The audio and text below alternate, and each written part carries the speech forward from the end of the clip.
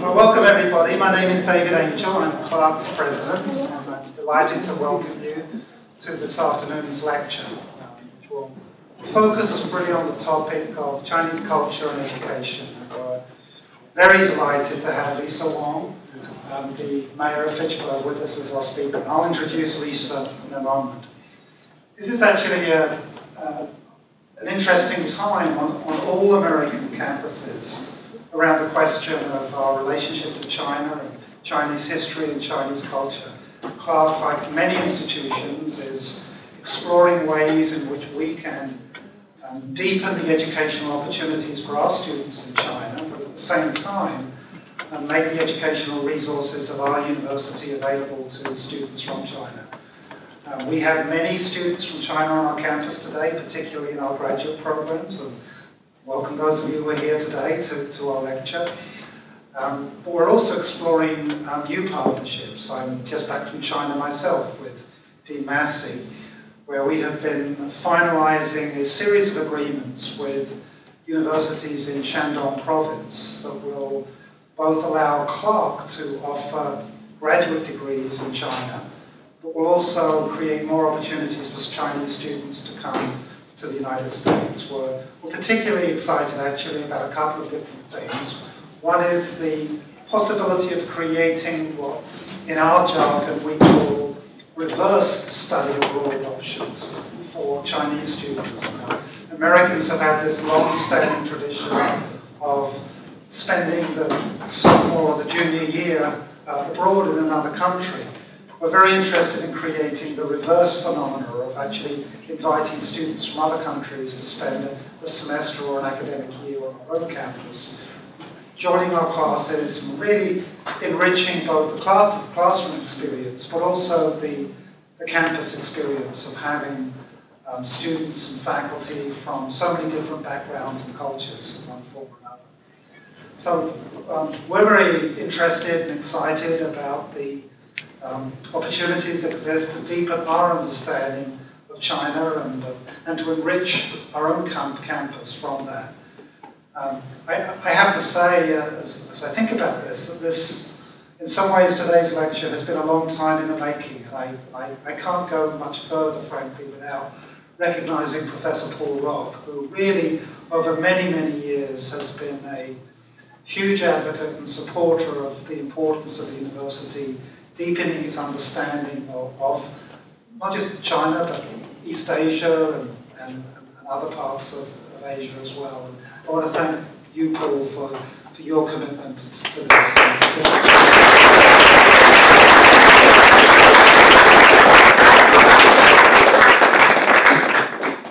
We have at Clark seen really a flourishing of interest, particularly in Chinese language, and I thank the organisers and the supporters of this afternoon's lecture in that regard.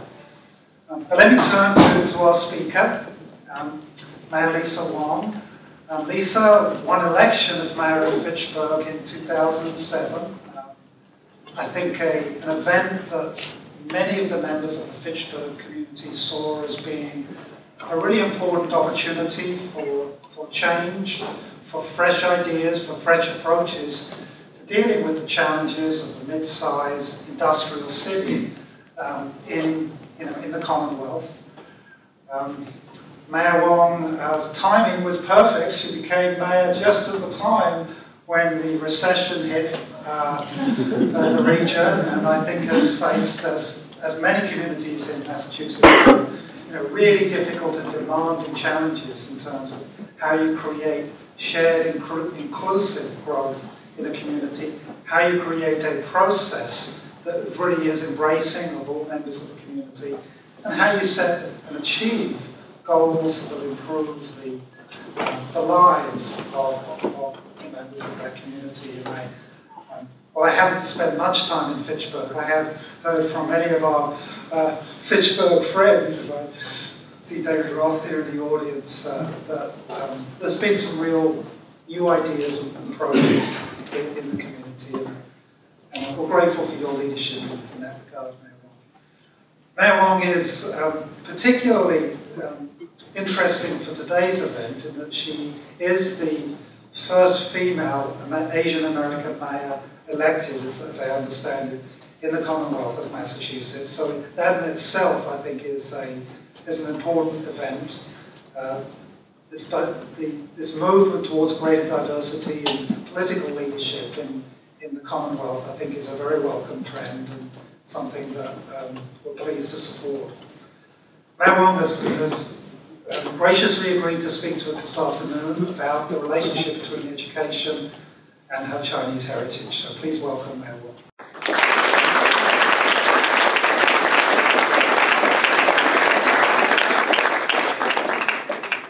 Thank you, President Angel, for that wonderful introduction. I first want to begin with a slight modification of the biography, and that is, I saw the recession coming, so therefore I jumped in. And I don't know if any of you are like that, but I certainly like, certainly if there's a time of crisis, I like to be in the driver's seat. You know, I'm not a very good backseat driver. You really don't want me sitting in the back of your car. So even if we're going 80 miles an hour hurling towards a cliff, you know, I'm going to make it change so I can get into the driver's seat.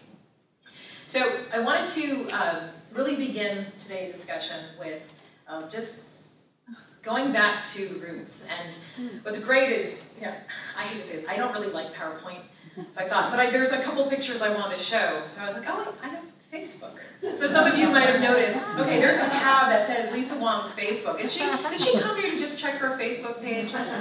But boy, you know, can you give a lot of information here? But this is where it all began. And can any of you pick out which one is me? Just one person? All right, it's the red over. No. So this is me and my two brothers and my mom from I don't know, 20 years ago? No. Actually, about 30-something years ago. I can't believe I can start to say things like that now. And this is really the formative years, okay? And anybody who studies early childhood education will tell you these are the formative years. You know, the things that you're exposed to at this period of time can really influence you for life. So there's a couple of things you'll notice in this picture. First of all, we're all smiling except for me. I've been known to be a very serious person, always looking deep in thought. Apparently, I was born without affliction. And so one of the things you'll also note, there is actually no TV in this room. There's no TV in the house. We actually didn't even have a lot of childhood books. You know, I go and I have godchildren now, and I'm about to have a nephew very soon, and there's, you know, toys and books everywhere. And our household was fairly simple one. You know, we all actually worked at the Chinese restaurant. I started working at our Chinese restaurant when I was 4. So we spent most of our time there. So that was our play area versus the house. But we didn't have a lot of books, we didn't have a lot of TV, and what we did for entertainment was we told stories. And we, when we had times like this where we could sit around, and those types of stories, like, really influenced me. And what I remember growing up, you know, I'm like learning now, again, with all these godchildren and nephews and so on, you know, Goodnight Moon, all those classic books that you give to children. Well, I grew up with what I consider classic and formative stories. And at this age, my parents began to tell us, because you can see my 2 other brothers were slightly older, and therefore they could understand what my parents were telling them, but, you know, I started getting these stories very early on about how my parents grew up, and how it was very, very different from how I grew up. And I wanted to ask all of you, so how many of you in the audience were either born in a different country or have parents who were born in a different country?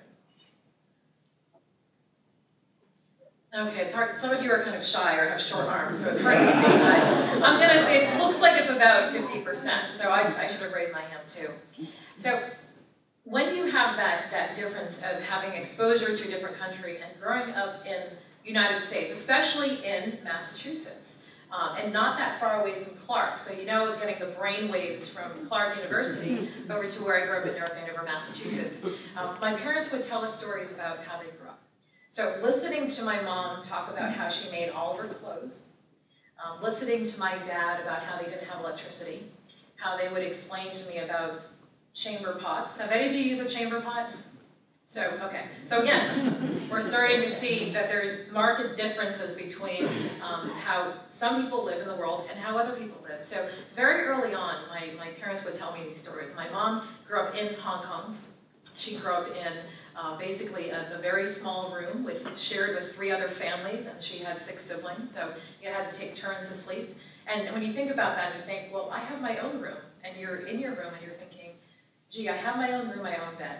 And my parents were describing how this room was bigger than the room that it came from, and their entire family was there. And it was great. I mean, I loved having sleepovers, in each other's rooms with my brothers. We used to, play with our stuffed animals and make up plays. And my brother used to dress up in my nightgowns, but he's probably going to kill me for talking about that story. But he's far away. He's not here, and you will never show him this tape. So, but we used to actually talk about those things. So from an early on, we would have those stories. We would create stories. And then we would actually discuss and debate how different they were from the lives that we were living. So we're in our rooms and we're making up these stories and trying to play like we were growing up in a fishing village like my dad in China, or growing up in a tenement housing like my mom. And it's hard to imagine that. But from a very early on, the idea that people lived very different lives and that we were incredibly lucky, that was drilled into us very early on. Not by parents trying to say, you need to know this, but it was just the stories, and their stories were so fascinating. And that really affected me to this day. And a couple of things that happened. So my brother Andy, who is in the red overalls, he's about a year older than me. And I wanted to do everything that he did. So we went to nursery school together, we ended up even graduating together, we were co-captains on sports teams together, because we did some of the sports were co-ed, we were lifeguards together, and so on and so forth. So I wanted to do everything that he did. But there was one thing that was very interesting. So we each took different parts of the stories our parents used to tell us about growing up. And it really gravitated that early on. So in nursery school, I remember my brother, all he wanted to do was play house. So because he was fascinated by the idea of how the households were very different. But my dad living without electricity, my mom living without electricity, without running water. And the whole idea of like cooking and the whole idea of all these things we had, especially since we had a Chinese restaurant, were really fascinating to him. So I remember in nursery school, he would spend his time, and all the girls loved him. I mean, come on. He was like, I'll cook for you, It was great. I mean, that continued to this day. So he really wanted to play house, to have that American dream of the picket fence, the dogs, the children, the good job, and so on. And he has all of that now. He has a wonderful family, a wonderful home, a wonderful life, a wonderful job. And he really wanted that from a very early age. Now, what did I want from an early age? What did I catch from my parents' stories? Well, I really like the story that my mom told, excuse me, about how her mom was essentially an orphan and was living with distant family and kind of living the life where she was sort of the house servant, and she ran away from home. And she ran away with my grandfather, who was one of many, many children, sort of low on the totem pole, and he ran away from home. And they ran away together. So they ran away to Hong Kong. I'm oversimplifying the story, but essentially they ran away. And the story is about my dad. My dad, being in a fishing village, most of the men in the village came to the United States, worked in sweatshops or restaurants. There wasn't education. There was maybe, he said he thinks he's got about a 4th grade education in his village. So what did he do? He ran away. So what I got out of these stories is everybody running away versus their home. So from a very early age, my favorite toy in nursery school was a globe. And I used to sit in the corner with this globe, looking at my brother playing, like taking turns being everybody's husband, cooking them food. And I would be in the corner with this globe, like spinning the globe around and just looking at all the different places that my parents had been from and where they had gone. My dad in particular, when he ran away, thank you very much. One of the things he did was he joined the World Expo and he sold cameras. So he was able to travel all over Asia, pick up different languages and read everything he could get his hands on, watch every movie he could get his hands on, and that type of education that he had was obviously very different from the education system that we have. So just, again, sort of thinking about and pointing all these places on the globe that he had been. So I found all those places on the globe, and I hatched a plan how I would escape nursery school and actually get to these places. It looks a lot closer on a globe. I don't know if you guys noticed that in real life. But when you're, and I was probably about, in between my brother Mike and my brother Andy, in nursery school. So I tried to run away from nursery school so many times. All that, all the plastic toys, I tried to take off the grates, like crawl through the air conditioning system. I mean, I was like this crazy person who was like trying to escape. Because I wanted, and then everybody started saying, oh, they could tunnel to China and so on. I'm like, oh, okay, I'll do that too. Because that's pretty easy to do. So anyway, so this is what I wanted to do early on. So from early on, I wanted to see all these places. I wanted to see these places that were different. And that, again, really shaped early on where my brother Andy went and where I went. And we're so close to this day, but it's so funny how we talk and discuss about how being that age and taking different parts from the stories that we heard have shaped our lives so much. So since then, I grew up on the North Shore. I grew up not that far away from here. And I didn't try running away too often. I ended up sort of diving into a lot of the, I would say, the typical or prototypical Asian things to do. And I was one of 2 Asian people in my class, and I swam on this regional swim team. So there was actually people that I met from other surrounding communities who had the same experience. Like my friend Linda Bake, she was Korean, she was on my swim team, and she was like one of 2 or 3 Asians in the prelim.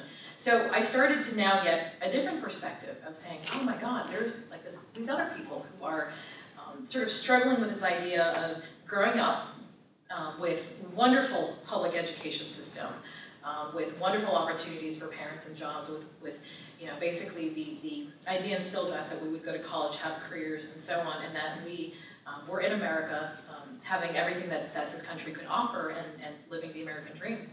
But then hearing these stories about how other people had very similar experiences and seeing that struggle and not sharing that struggle with your classmates, because most had been born here, most had parents that were born here, some had great-great-great-great-great-parents were born here. My brother, his wife now, she grew up in the town of Lee, Massachusetts. The town was named after her family. So, some people had been here. There's no Wong, Massachusetts that I know. So anyway, again, these sort of experiences begin to shape your life. And how it relates to education is one of the things that you don't quite know how it happens, but the sort of the Asian model minority totally played out. And you know that nobody was sort of discussing of, I'm going to choose to have my high school and public education career follow the Asian model minority model, but somehow you end up falling into that, and you start playing certain instruments, and you start playing certain sports. For me, I was a mathlete, so I was captain of the math team, and I totally, thank you, David. So it was absolutely a sport. A lot of stress involved, a lot of practice involved.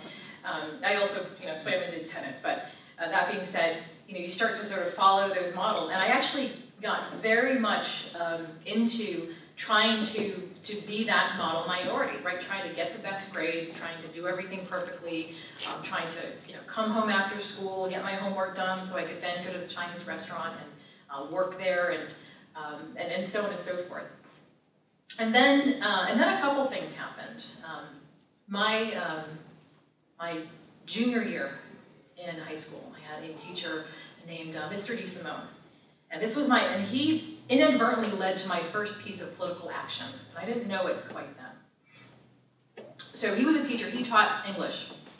And he was a teacher that everybody, they didn't like. He was very hard on everybody. He would make everybody do public presentations. You weren't allowed to read from your notes. And he was, very key on your posture, just making sure that you did everything right. You actually learned how to communicate, not just doing things on paper, but you actually learned how to communicate. And, so he wasn't necessarily as popular as, let's say, the history teacher, who was also the football coach, who, talked about, everything was a sports analogy. Everything was like related to football and baseball and softball, and everybody really loved that.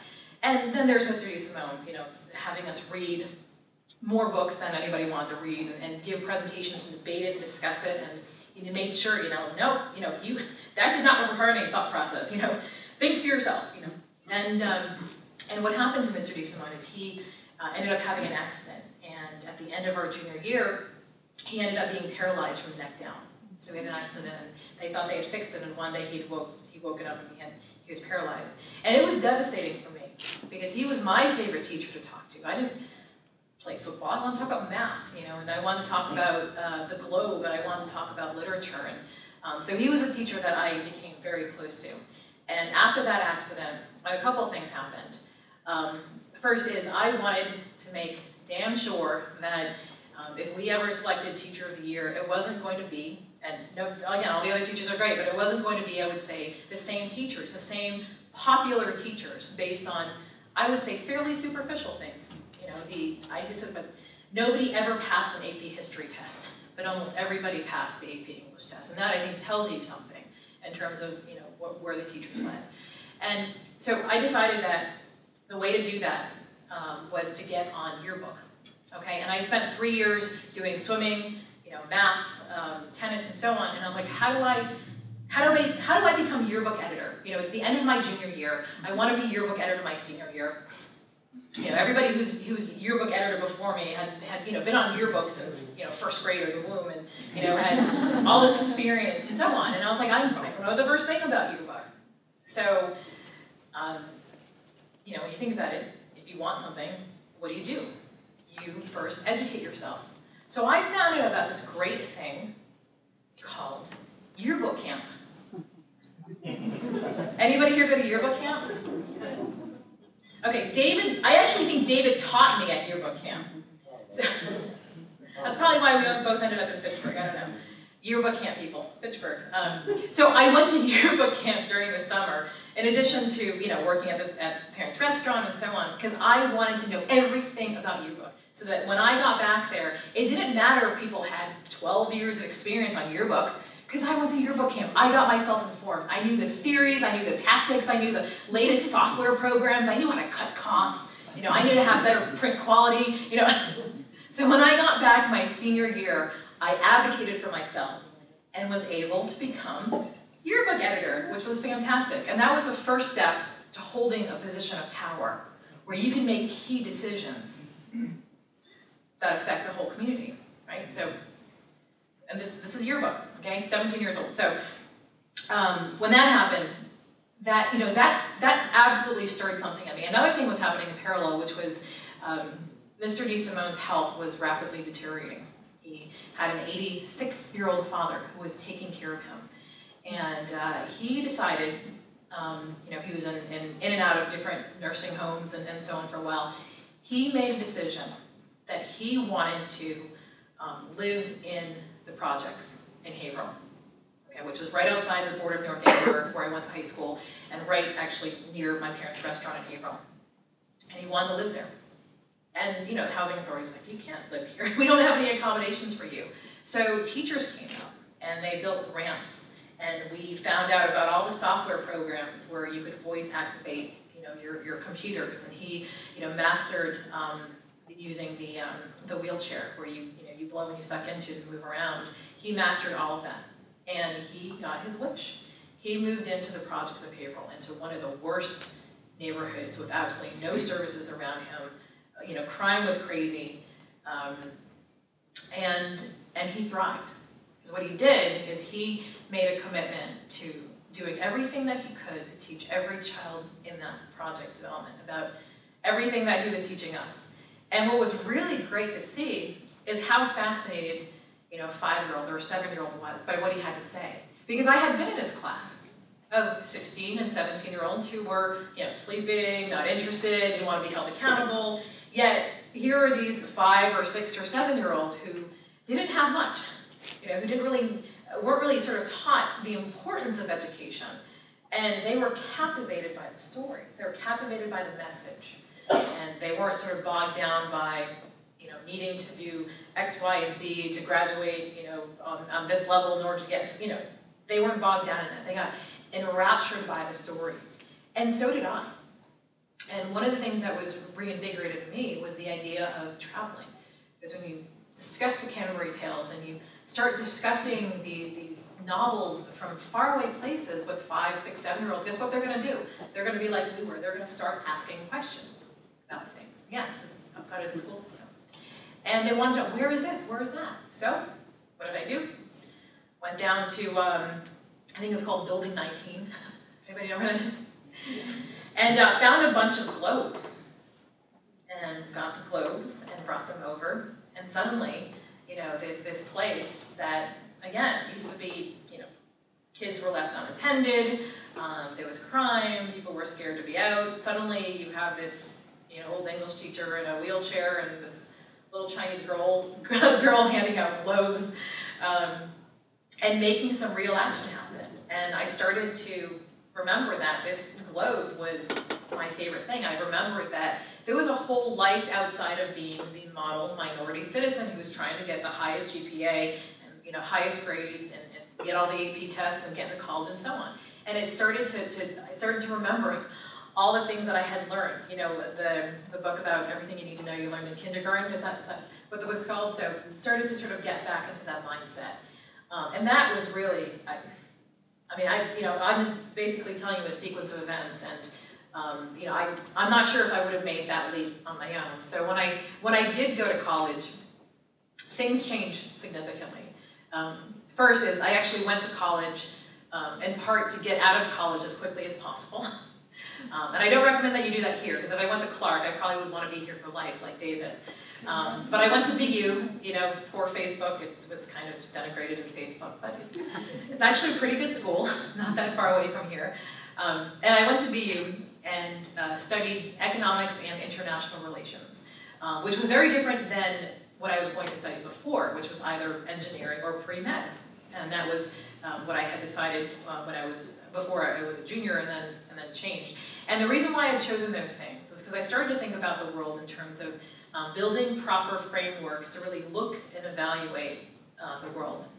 And you know, there's all this knowledge that you can learn. There's all these facts that you can learn. There's all these things that you can learn. But one of the most important things is that is how you look at the world, why you look at the world the way it is. You know, what are those moral values that are instilled in you, and what is the academic rigor that you've been put through, so that you can be thoughtful about what you do and the decisions you make, and how you look and analyze the world around you. And I had understood that early on, because I think sometimes, again, we go into college and you know, the idea is to, again, get the best grades, get all the classwork done, check, check, check, you know, I have to do chemistry, I have to do, you know, biology, I have to do all these things in order to get that, you know, pre-med degree, in order to then get into the good med school, and, you know, that cycle. I don't know if any of you are familiar with that, but I was sort of surrounded by that. And especially that expectation of being, you know, again, the Asian American you know, going through a good school system and living in Massachusetts. So, so I said, absolutely, you know, I want to actually look at a framework for how to think. And economics is a great way because it really studies the allocation of scarce resources, which is just about everything you can think of.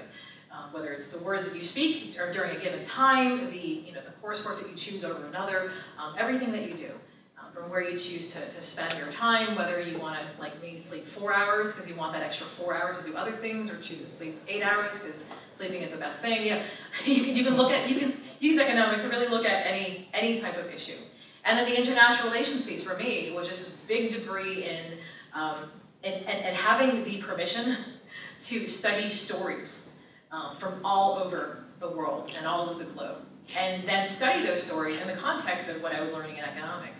So by doing those things in college, that really built a foundation for me moving forward. And again, is it necessarily a knowledge skill set that you can then apply directly into, let's say, an engineering job or a job in the medicine field? No. But I had changed significantly from the experiences of working with Mr. DeSimone and wanted a good framework, because I wanted to really understand, you know, his outlook on the world. And I really want to get back in touch with the types of, you know, passions and ideals that I had when I was this age. So when I got out of college, the first thing I did was go to Australia. And you know why? Because it was the furthest place on the globe.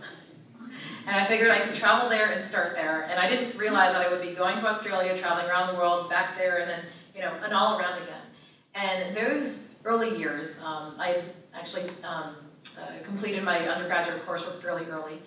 So I had a couple of years before I could potentially resume the model minority path. I mean, this is actually what's going on in my head, because you still have that compulsion to go back to the model minority path.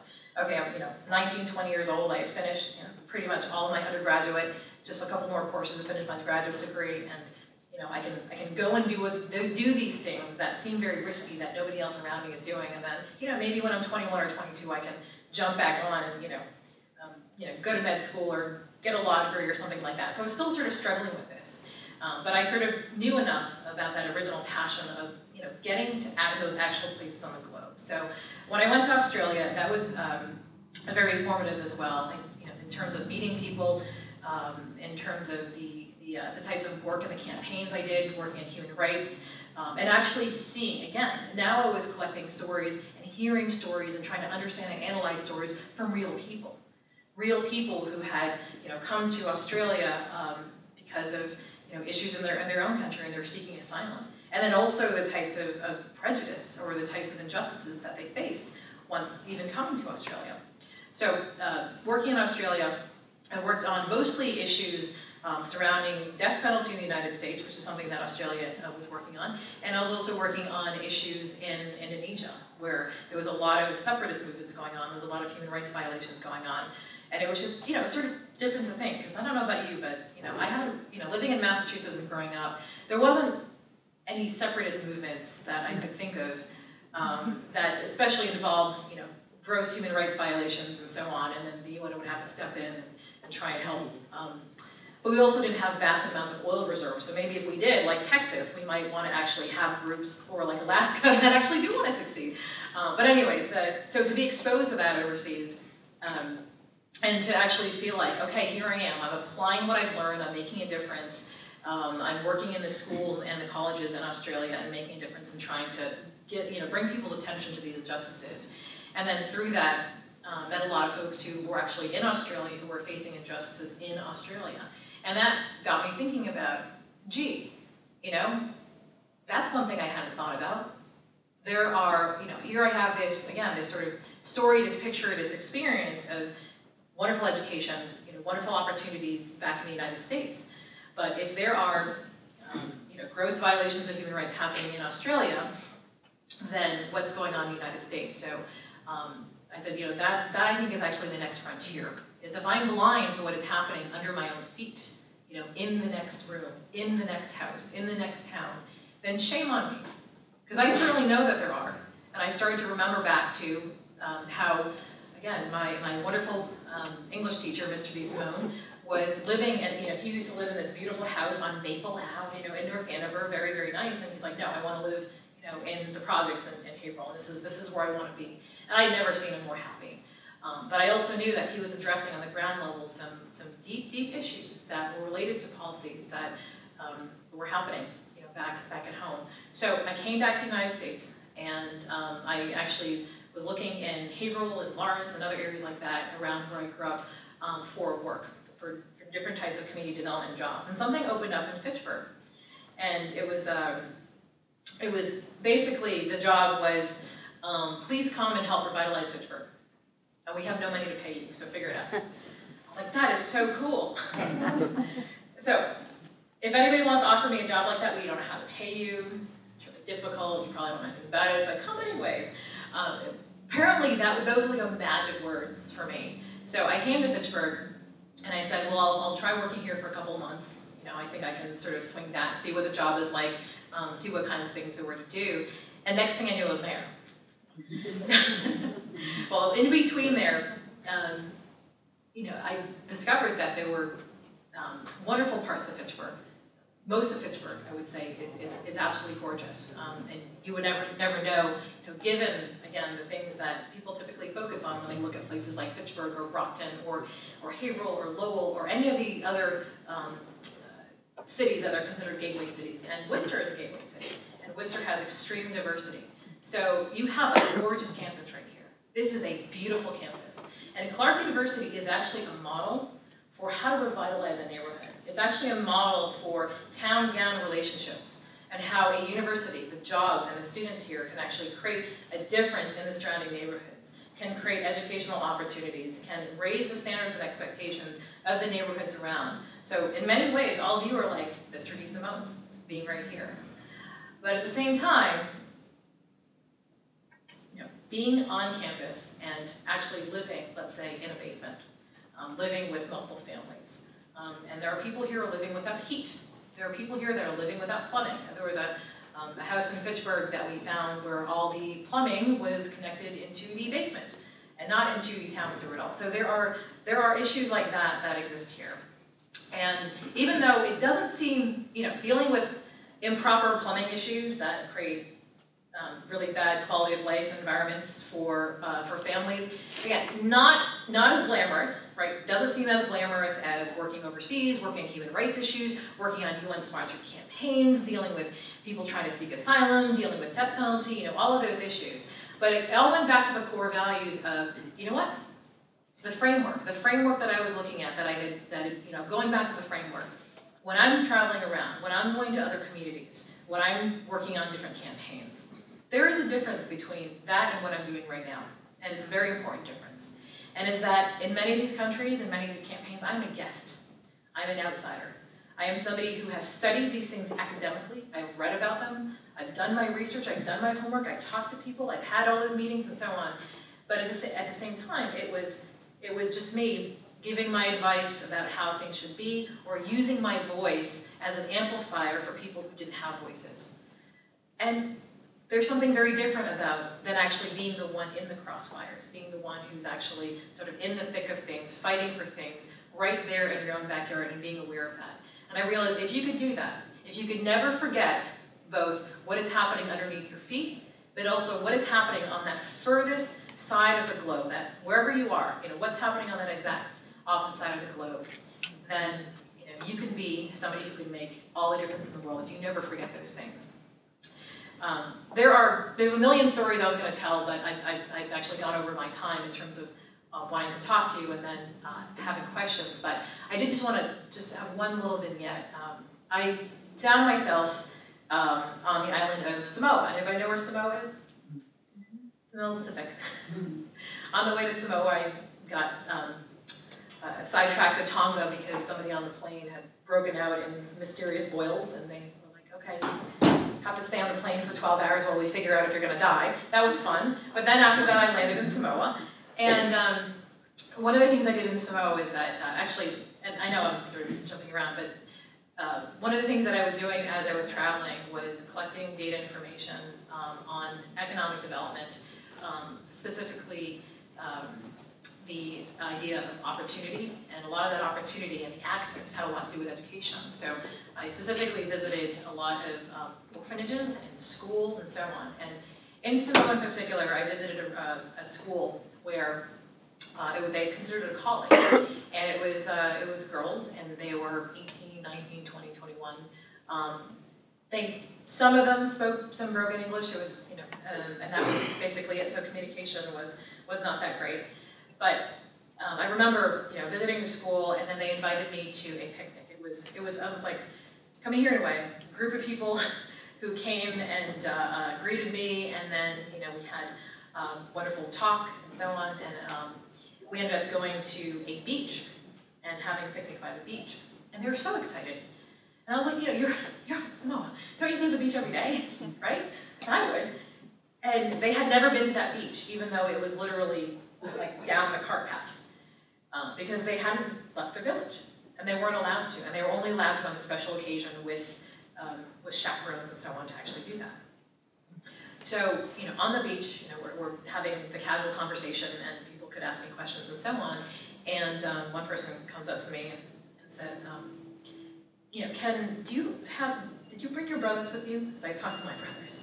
I said, no, I didn't bring my brothers with me. They're very far away right now. I said, why? He said, well, we would like to marry them. No, you don't. And I said, why? Why do you want to marry them? And they said, because in Samoa, all the men beat the women.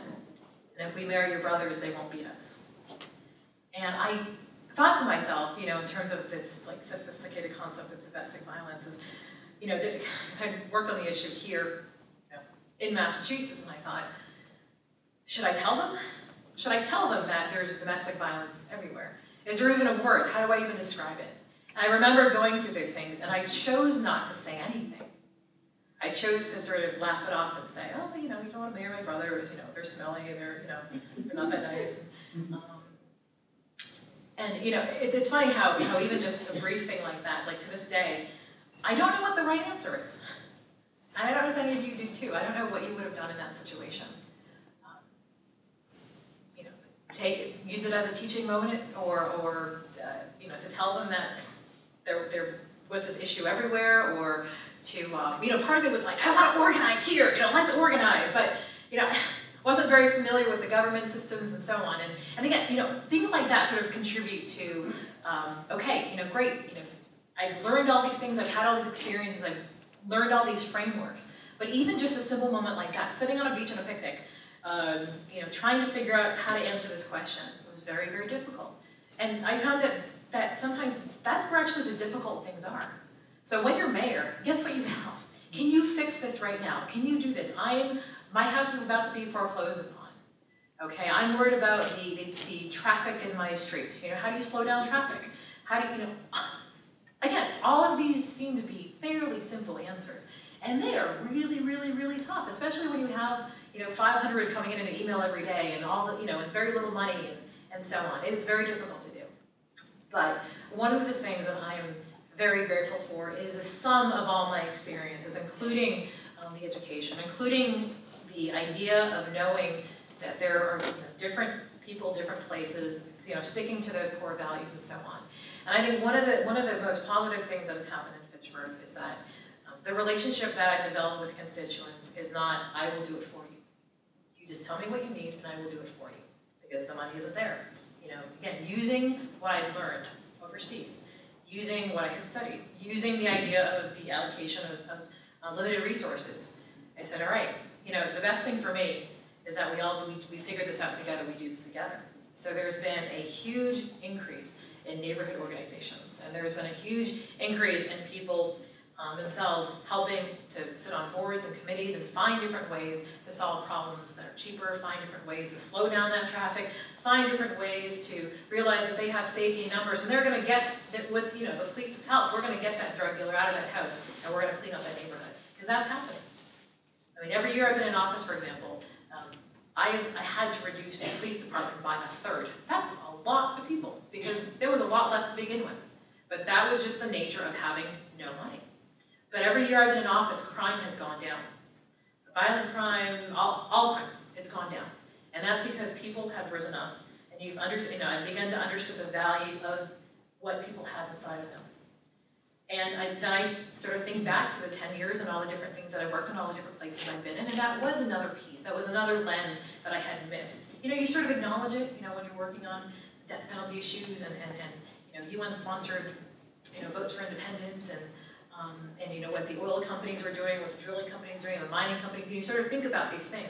But again, it's another thing to actually be faced with it, to be responsible for solving it, and then to sort of, you know, to sort of feel it and sort of view things very differently. So that is what I would say is the biggest gift of my education in Fitchburg, and I would now be happy to open up to any questions you have.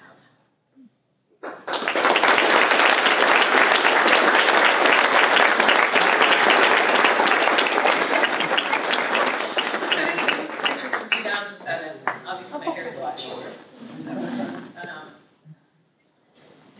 Great, any questions? None.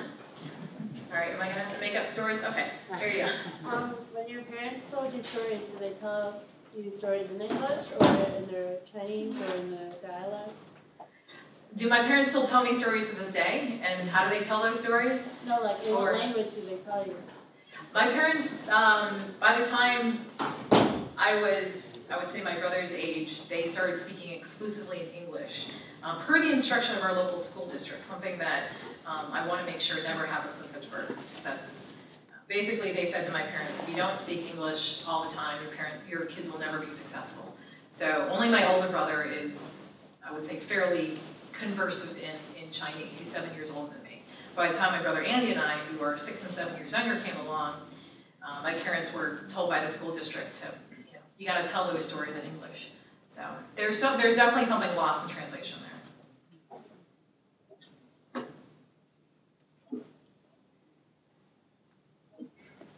Yes. I'm curious your reaction to Amy Chwa's book about the tiny mother. Wow, that's a complicated question. Okay. Yeah, not being a parent yet myself, I haven't been in those shoes. You know, I haven't been a parent, and I think that when I'm a parent, there's a lot of wisdom that will automatically come to me. It might be the hormones, or it might just be the experience itself. But I would say, you know, my parents were not tiger parents at all. My mom was not a tiger mom. My mom was actually very, I still, you know, this is where there's infinite experiences out there, right? So how do you, especially as an economist, like put the framework together to discover there's a correlation or causation between how a parent is and how the child turns out. My mom was, I would say, open to anything early on. And the whole idea of being the Asian model minority did not come from my parents. I still to this day don't quite know where it came from. It was just almost this like societal understanding that that's how you were supposed to be. But my parents were, you know, there's one condition. They're like, as long as you're able to take care of yourself and us when we're older, we're fine. which is a very, you know, strong Chinese heritage tradition that I plan on continuing, and you know, nobody I know was ever going to be in nursing homes and so on. But yeah, there's an understanding that my parents will move in with me. But between, you know, them giving birth and to me, them needing my assistance and moving in with me later on, they basically said that, you know, the world is however you make it. You know, teach us. And I thought that was very, very powerful. Is that my parents were not that strict. They were not, you have to do this, you have to do this, you have to do this, you have to practice this many hours, you have to get this many grades. So when I decided that I was going to be the model minority citizen, or I was going to do these things, those were of my own choice. But I could also, when I came to my own deep understanding, I could also change that. So my parents really didn't instill to me the idea of, you know, when I was going to get married, or even if I should get married, what kind of job I would have. So, but my dad's a little, like, slightly more traditional. He was a little weirded out by the idea of me being a politician. He's like, there's no Asian politicians. And it's a dad teaching moment. So, actually what happened is, he was just not very happy, because he's like, what kind of career path is that? You know, you go from mayor to what, president? You know, no, that's hard to do. And he's like, what do you make? You know, how many hours do you work? Are you going to come home on Sundays and say hi to your mom? You know, so I mean, but these are real things. These are his values. And it was only when I won and ended up being covered by all of the Chinese newspapers, and people are coming to his restaurant with the Chinese newspapers, and I'm like, Dad, you know, if I was a doctor or an engineer or a lawyer, I don't think I would make the front page of the Chinese paper. He was thrilled. He's like, yay! So that won him over. Yeah. How, thinking about your teacher who chose to live in public housing, how do you as mayor encourage the growth of the people who live in public housing in your town? Yeah, that's an excellent question. You know, for me, I actually have been director of a nonprofit that works in housing to help build housing, consult in housing projects, help develop management plans for housing, veterans housing, homeless, transitional, women's, so on. Bureaucracy sucks. And I did not know anything about bureaucracy, you know, when Mr. DeSimone went to live in that. You know, all I knew was like, oh, they didn't want him to be there. But no, he insisted. He went there. We all helped build. We all made it this happy place. So, you know, what he actually went through, what lawyers had to look at, whatever, you know, all of those things did not become apparent to me until like almost 10 years later when I became head of a housing nonprofit. And I was like, oh my goodness. So there's a couple of things I like to do. Being the sort of efficiency model, economist type person, a lot of it is understanding the models of public housing and trying to change it to make it easier for the end goal, right? So for me, it's like, okay, all of these sort of words, terminologies, I need to know all that because I need to either, you know, try and beat the system, change the system, you know, use the system, whatever it is. But the end goal for me is to provide overall affordable, quality housing for all people, and to provide the opportunity of people from going from, you know, one housing to another, whether it's when they increase in wealth or decrease in wealth, their ability to pay for housing.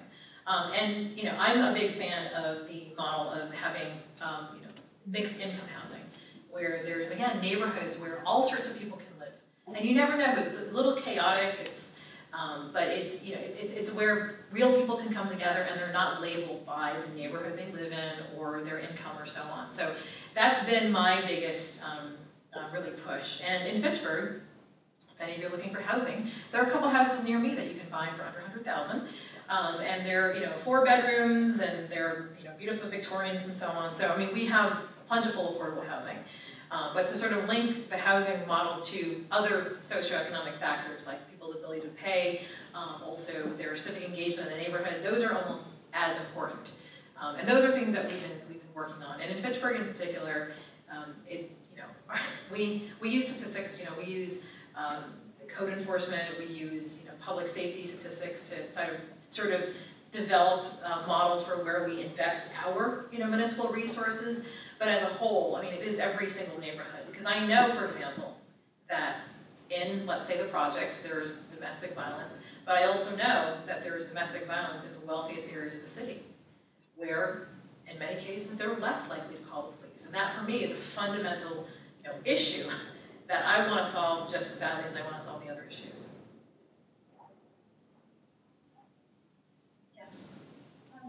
We have already been offering Chinese language courses campus-wide to undergraduate students who have some experience taking Chinese language courses, and we have also campus-speaking students. We have also Chinese students from South Association here.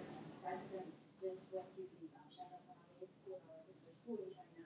Do you want to say something about all the students and all the people who are learning Chinese and also Chinese schools? Yes. What do I want to... A complicated question. Why do I get tripped up over that question? Good job, everyone. Keep it up. I guess I have to say that I'm so glad that things have come a long way since my parents were told by our school district that, you know, the children only need to speak English at home. And, you know, we have numerous children in our school district in Fitchburg that don't speak English, and their parents, or they speak English and their parents don't. So we want to be as accommodating as possible. We're working on initiatives where we can make sure that people are bilingual by the time they leave our public school system. And we have been looking ourselves in Chinese language programs. So that's one of our particular goals. So I've actually been personally visiting different Chinese language programs throughout the state.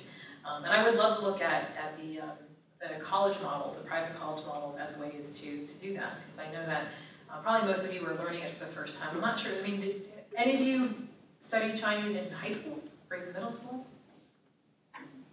Okay, so yeah, we want to try and make sure that these language programs are offered earlier. I also, you know, I'm sort of sick of hearing to like, oh, I took, you know, 6 years of Spanish in middle school and high school and I can't, you know, speak a sentence. So we're very much about, you know, people being able to speak the language, retain the language, and that's why we're, you know, we've been also focused on bringing out different cultures into the community, having Uruguayan festivals and Hmong festivals. And we translate things into Hmong.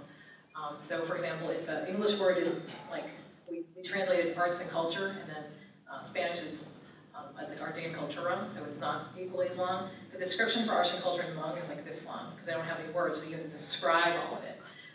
But, you know, we do those things because we want to bring out the different cultures that we have in the community to the forefront. And I think that's just as important as, for example, developing programs and relationships and so on, you know, statistics that you can check off. Because there is, and you can see it in some places, you can see it on the federal level, there's certainly still I mean, immigration, for example, one of the hot button issues that you're seeing in all the Republican debates. So, I mean, these are all issues that we have to grapple with. And you can grapple with it by, again, looking at these big international issues, looking at the national issues, and you can also figure out how it actually affects what's happening right here on campus. I know we have been trying to expand our international program at Fitchburg State. And I don't know if there's sort of differences between a public university and a private college like Clark, but it's hard. The visa program is really hard. The resources available are really hard.